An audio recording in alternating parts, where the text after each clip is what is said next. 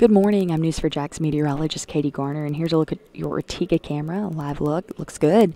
No rain out there. We had rain last night, and no fog either. Visibility looks good across the area, and specifically right here in the metro.